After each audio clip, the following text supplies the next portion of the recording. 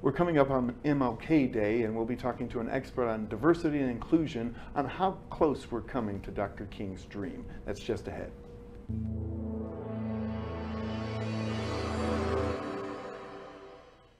Many are predicting that the worst is yet to come, which is unfortunate, said one person here. Until now, they've enjoyed the reputation of being the nation's icebox. Watched a burglar in his home this morning by webcam. As a journalist of over 25 years, stories are what make my world turn. Reporting live from the Dallas newsroom tonight, Jeff Crilley, Fox 4 News. But in 2008, I took the jump from my familiar life and started a PR firm from my home. We're talking about anyone with a camcorder like the one I'm using becomes a television network. We started slowly growing the company, and we now have over 100 clients, and we've branched into the world of live digital broadcasting. I now own 8 different TV studios and have a huge team, and the stories that I now get to share are sometimes the most important of my life. Life has a funny way of coming around full circle. This is the Jeff Crilley Show. MLK Day, as you know, is Monday, and I think if Dr. King were alive today, he would be proud of some things and he would shed a tear at others. Certainly we have chosen many ways to divide ourselves along political lines, along racial lines, along heritage and religion, and I think he would shed a tear at how we are treating each other, especially during a pandemic when the world should come together to fight this common enemy. To talk about that today, Francisco Gonzalez, he's an expert on diversity and inclusion. Thanks for coming on the show. Thank you so much for having me. Well, I'm thrilled to have you here. Tell us more about you before we get into some of the things that you're passionate about. All right. So I am an immigrant. I was born in a village north of Monterrey, Mexico, and came to the States when I was 5 years old. Graduate of the University of North Texas, degree in psychology, and I work with special needs persons. I'm also gay, so I kind of all over the place in terms of diversity. I can check every box. Yes. And you're conservative, which... I am a conservative, yes, I forgot that part. Yeah. So one of the things I want to feature is your business. So AYS, we've got some pictures. Tell us about AYS. So AYS it's similar to a home health agency. Our goal and our mission is to serve people with special needs to function in the community versus an institution. In the 80s, 90s, the Supreme Court issued a ruling that states had a responsibility to create safety nets for people who could not help themselves. And so states had to respond to that by creating these safety nets. And that's really what we are, a response to that, so that people who do not have advocates or who do not have families, if they find themselves in a cycle of into the hospital, stabilized, back out on the street, only to end up back in the hospital, they can be afforded a more normal life. Sure. And one of the things you're passionate about is education. Explain that. Correct. I think that knowledge is power. I'm convinced of that. And I believe that when it comes to persons with special needs, they have historically been, I guess, exploited in some regard. And so our goal and our mission is to empower these people with knowledge of their rights and responsibilities so that wherever they may go, they can always say, I don't think I have to do that, or I don't think I have to believe you.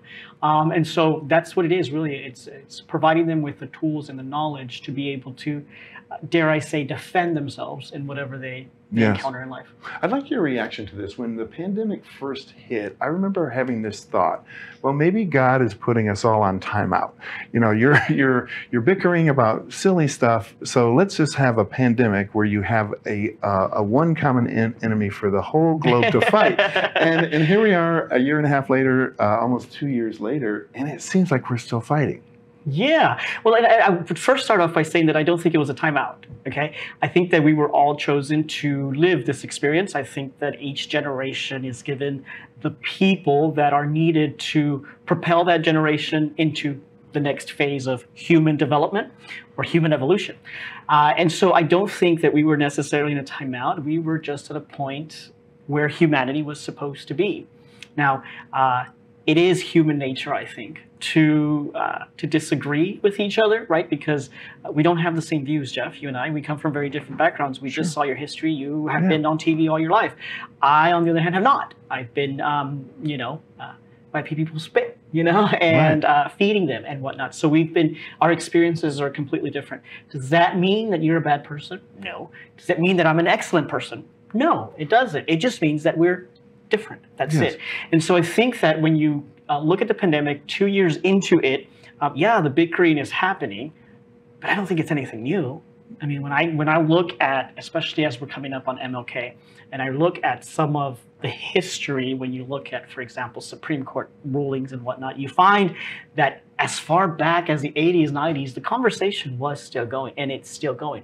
The problem here is politics. The problem here is politicians who are grabbing power.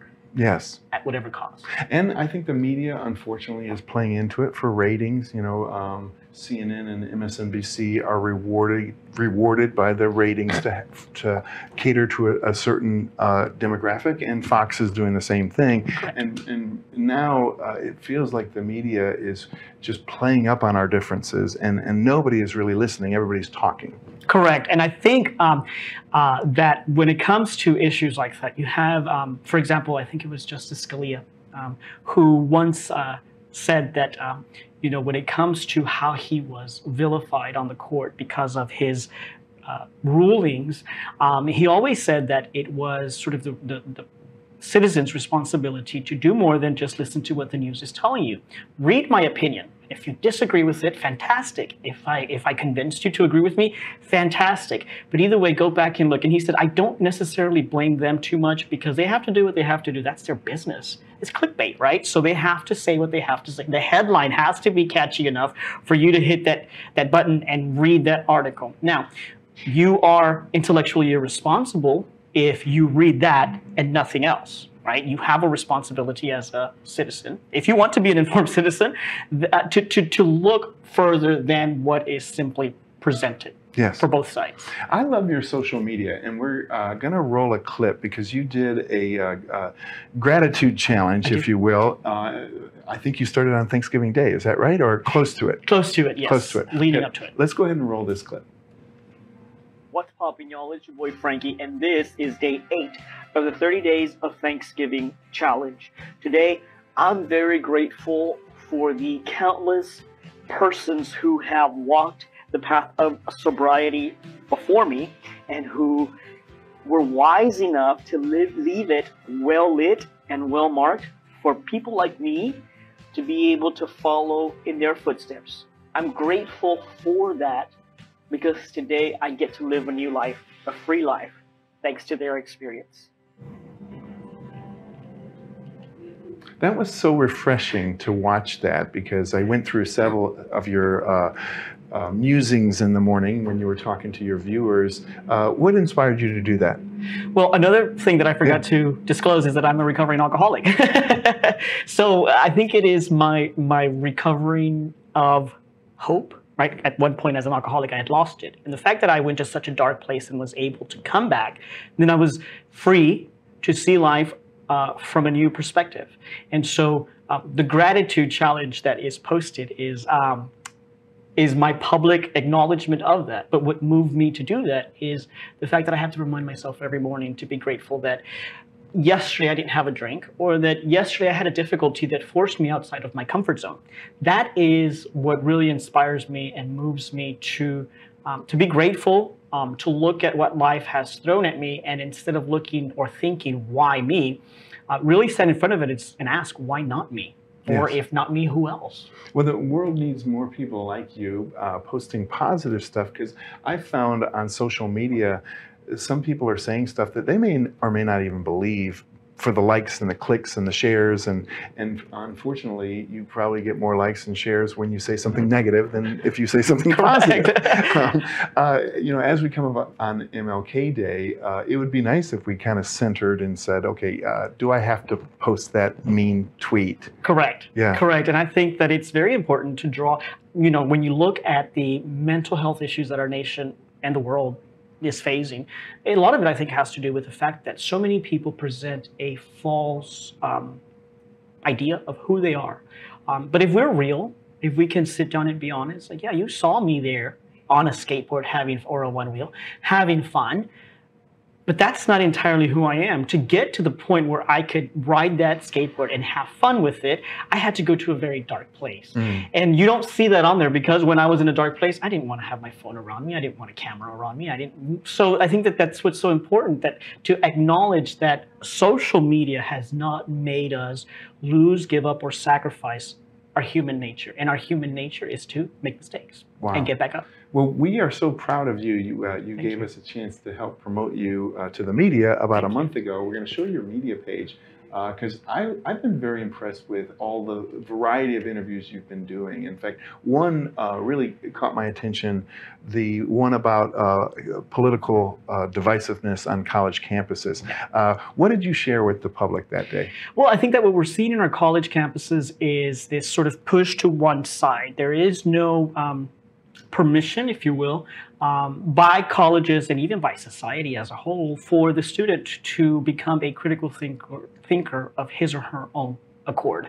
It is instead, this is what you are supposed to believe, this is how you're supposed to view the world, when in fact, the beauty of humanity is that not a single one of us sees the world the same way. I have 7 brothers and sisters and not one of them sees the world the way that I do. And I wouldn't want them to. Yes. I wouldn't want them to because their differences enrich my life. And it's the same across the board. And isn't college where you're really supposed to double down on hearing other viewpoints? And I'm trying to remember what the study found, that conservative students would not have a friend who's liberal. Well, actually, the study suggested or found that liberal students would not date a conservative student by and large. I think it was 67%. 30% would not be friends with a conservative person. Wow. And I, as a conservative gay man, Catholic man, and immigrant, I find myself finding or being the one is rejected or denied the friendship because of my views. But I think I go back to where I started and I say, instead of saying I will not agree with you because I think you're racist, well, hello, I'm an immigrant. I mean, right. Start there. What led me to believe that conservatism is the way forward as opposed to your worldview, right? If you close yourself to what's out there, in the long run, you're doing yourself a disservice. Yeah. Well, I'm hopeful. I mean, I think back on some of the protests during the 60s. Sometimes things have to come to a head in order for things to get better. I mean, are you hopeful as well? Yes, I'm very hopeful that in time we will learn to accept one another without regard to the color of our skin, the nature of our beliefs, our history, where we came from. And it's very interesting that we're still having this discussion now. Right? It's the same thing. I don't care what the color of your skin is. I care what the content of your character is. Yes. And that's where it should all start. That's a beautiful way to end this segment. We're going to end with your website, which is franciscogonzalez.net. Thank you so much for blessing us with your wisdom and positive affirmations on this eve of MLK Day. Jeff, thank you for having me. You bet. And that's it for now. We'll see you next time.